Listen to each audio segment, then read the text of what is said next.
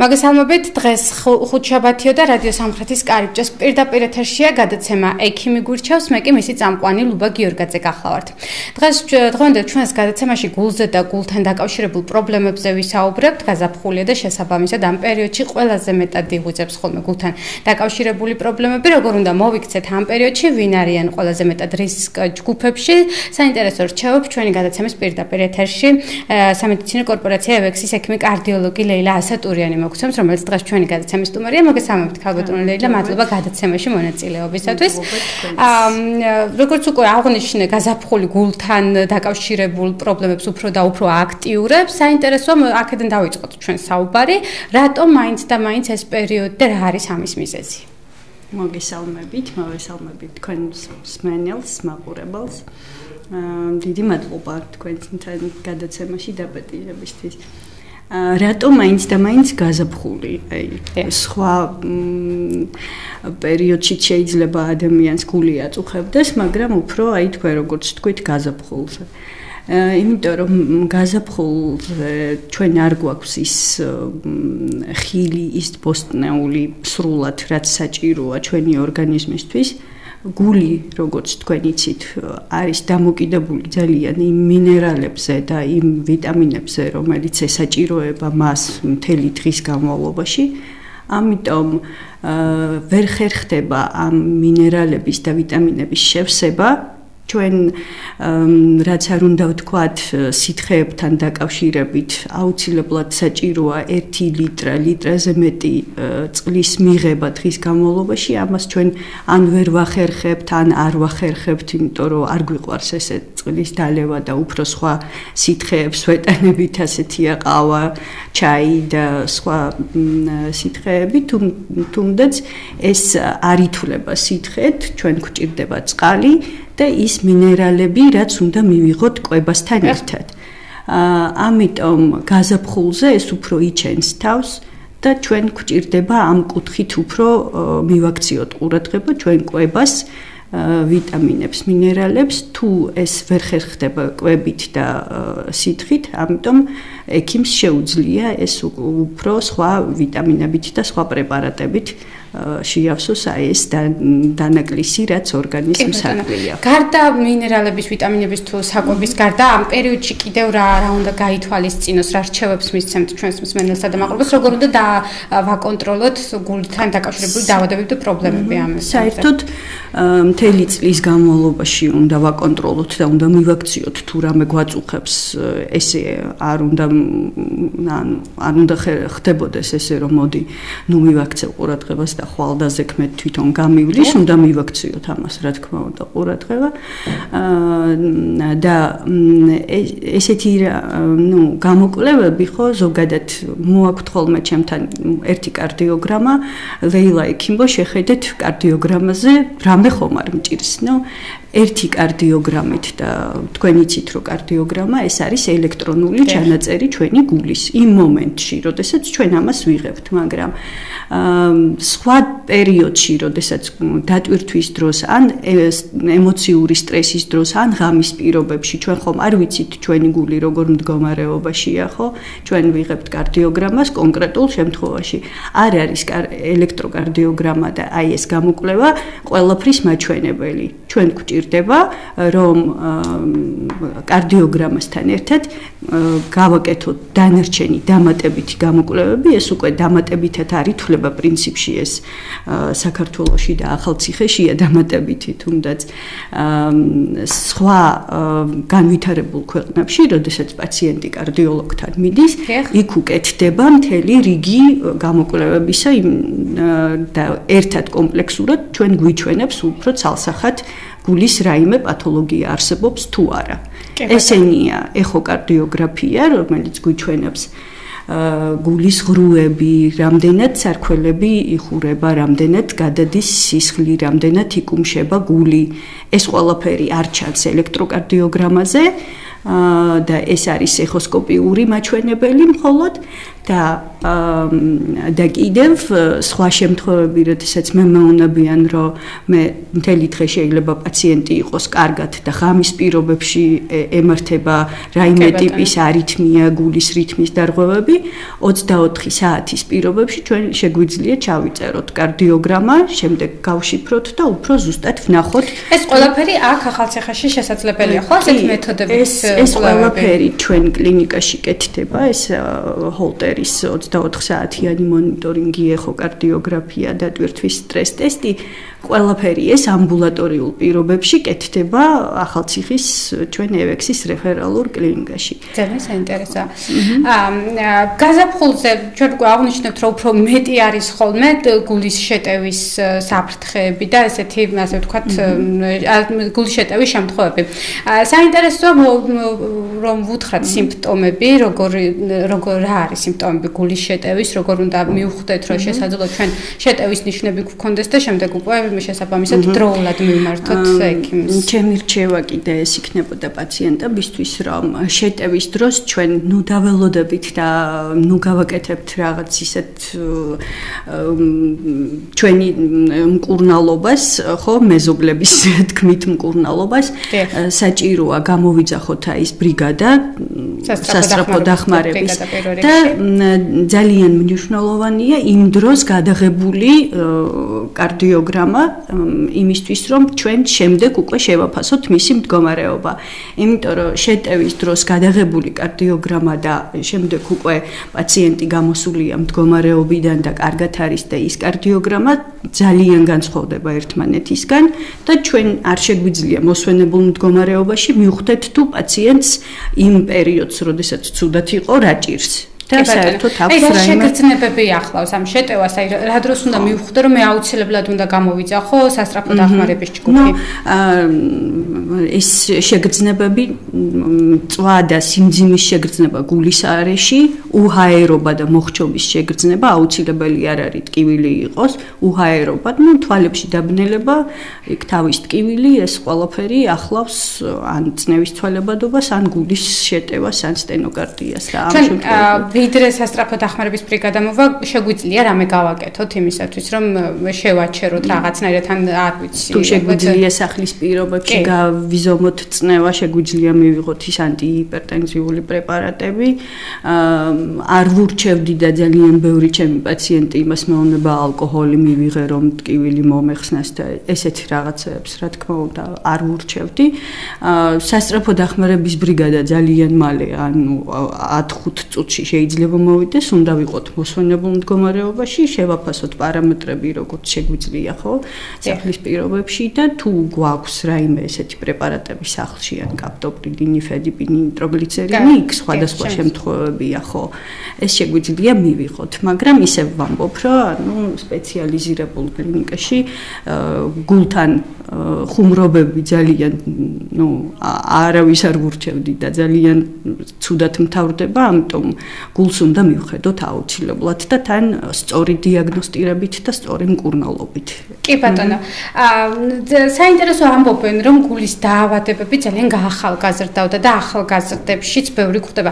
საინტერესო თქვენი პრაქტიკიდან გამომდინარე, რომ გითხრათ, რამდენად ბევრია ახალგაზრდებში ასეთი შემთხვევები და რატომ გაახალგაზრდავდა ეს დაავადება? საკმაოდ ბევრია. ძალიან გაახალგაზრდავდა გულის პათოლოგიები მთელ მსოფლიოში, საქართველოშიც. ეს არის დაკავშირებული არასწორი ცხოვრების წესთან. მით უმეტეს საქართველოში. ჩვენ არ გვიყვარს ფიზიკური დატვირთვა, გვაქვს უფრო ხშირად დამჯდარი ცხოვრების წესი. ძალიან გვიყვარს ცხიმიანი საკვები, ალკოჰოლი, ჭარბად, სიგარეტის და თამბაქოს მოწევა.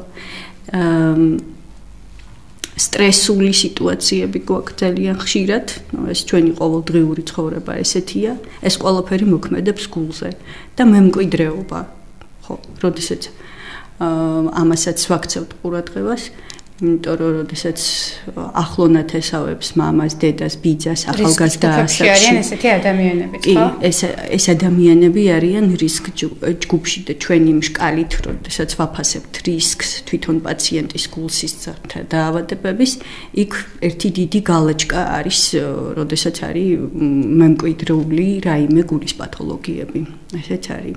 და ამიტომ საქართველოშიც და მთელ მსოფლიოში ეს პრობლემები გვაქვს. არა მარტო საქართველოში და ახალგაზრდა ასაკში ბევრი თუნდაც მწვავე ინფარქტის შემთხვევებმაც იმატა ჩვენ კლინიკაშიც ესე არის.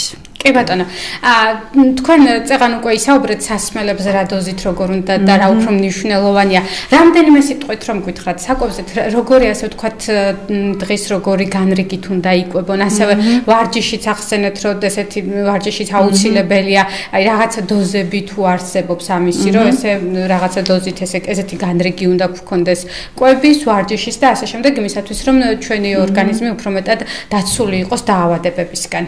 რაც შეეხება კვებას, ეს უნდა იყოს ცოტ-ცოტა ულუფებით და ხშირად დღის განმავლობაში და კვება უნდა იყოს ისევ და ისევ სავსე, მთელი თავისი მინერალებით, ანუ ხილი, ბოსტნეული, სალათები, წვნიანი საკვები აუცილებლად, ხორციც აუცილებლად უნდა იყოს რაციონში, ოღონდ არა ცხიმიანი, ყველაფერი ცხიმის გარეშე. ეს რაც შეეხება კვებას, წყალი და სითხე ძალიან მნიშვნელოვანია, ესეც უნდა იყოს. ფიზიკური დატვირთვა გააჩნია რომელ ასაკში ყველასთვის ძალიან კარგია ფიზიკური დატვირთვა სიმძიმეების აწევის გარეშე. აი სიმძიმეების აწევა მოქმედებს როგორც გულზე, ასევე ხერხემალზე და ნუ სხვა პრობლემები იჩენს თავს. თუ ჩვენ გვაქვს ესეთი ანუ პაციენტს დამჯდარი ცხოვრების წესი და მეორე უცბად გადაწყვიტავს ფიზიკურად დაიტვირთოს, რა თქმა უნდა, ერთბაშად უცბად ფიზიკური დატვირთვა არ არის კარგი და იქ ან სადაც იტვირთება ფიზიკურად, ან ტრენერი, ან ვინმე უნდა ყავდეს, რომ დოზირებით მოხდეს ეს ფიზიკური დატვირთვა ნელ-ნელა დოზის მომატებით. სირბილი ძალიან კარგია. ფეხით სიარული, როგორც წესი, 3 კილომეტრი დღის განმავლობაში აუცილებლად საჭიროა, რომ ადამიანმა გაიაროს მთელი დღის განმავლობაში. გვაქვს ჩვენ ეს ტელეფონში ესეთი პრილაჟია, სადაც ვხედავთ რამდენ კილომეტრს გავდივართ და ესეც ძალიან კარგია. კი ბატონო, ძალიან საინტერესოა. ასევე თქვენი პრაქტიკიდან გამომდინარე, ვის, ანუ ქალებში უფრო მეტად გვხდება, თუნდაც ახალგაზრდებში, თუნდაც ასაკიანებში გულის პრობლემები თუ კაცებში, ვინ უფრო არიან ამ შემთხვევაში რისკ ჯგუფებში და რატომ? მამაკაცები არიან უფრო რისკ ჯგუფში, თვითონ სქესი მამაკაცი ეს უკვე რისკია, არამოდიფიცირებული, ანუ ამას ჩვენ ვერ შევცვლით, ეს უკვე არის ეს რისკი და ამიტომ მამაკაცებში უფრო რისკი მატულობს გულის პათოლოგიების და იმიტომ უნდა ვიყოთ უფრო ბევრად ფრთხილად და ყურადღებიანად მამაკაცებში, ვიდრე ქალებში, თუ რაიმე შეგრძნებები და პრობლემები არის, ან რაიმე ჩივილები თუ აქვს პაციენტს, ხო? და კიდე რისი თქმა მინდოდა იმ გამოკვლევებთან დაკავშირებით.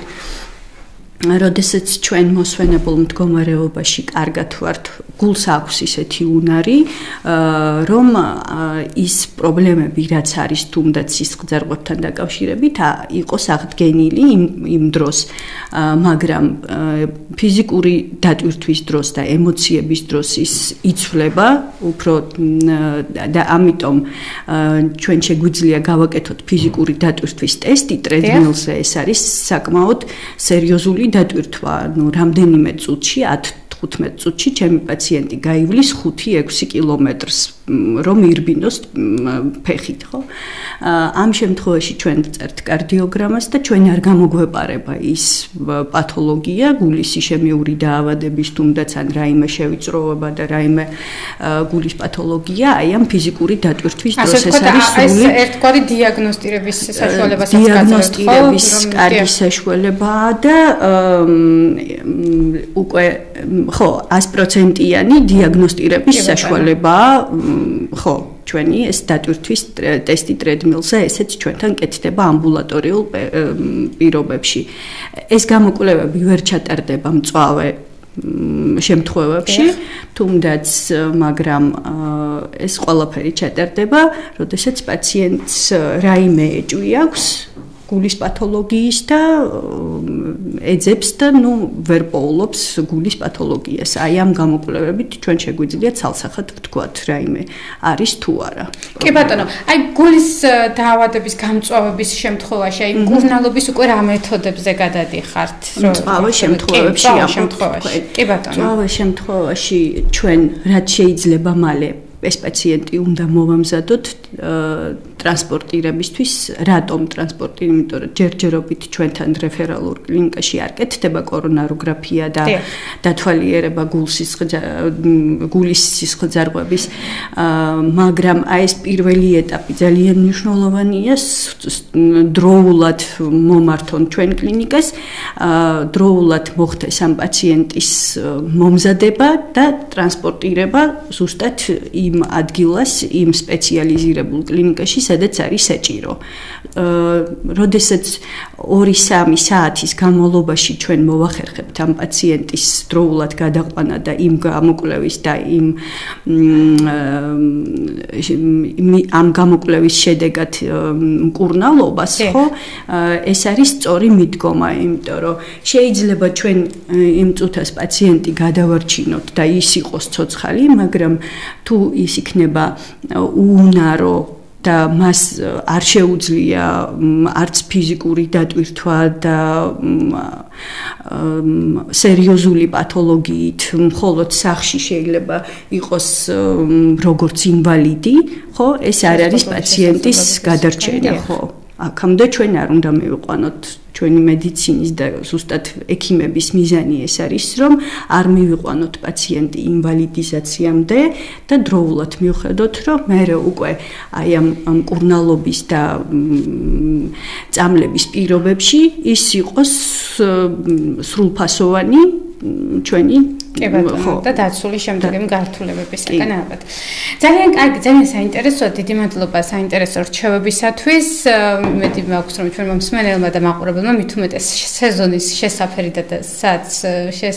სადაც მიიღო საინტერესო რჩევები. ჩვენ ვსაუბრობდით გულის დაავადებებზე და გართულებებზე გაზაფხულით. საინტერესო რჩევები კი გადაცემის პირდაპირ ეთერში სამედიცინო კორპორაცია ევექსის ექიმა კარდიოლოგმა ლეილა ნასატურიანმა მოგცა.